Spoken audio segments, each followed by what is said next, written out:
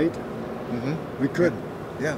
Civil wars are the worst thing to get involved in. We could have won the war easily. You know, nuke Hanoi, and it's all over. Yeah. But we deliberately limited that war in a lot of ways, in time, in geography, in weapons we used, in every other way, and I think properly so. Under the conditions of the limitations that we put on ourselves, we could not win that war.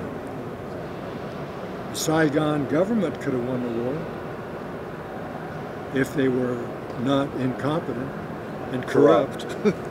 So it was always their war to win, and they couldn't do it. It was always our war to lose, and we did. Yeah.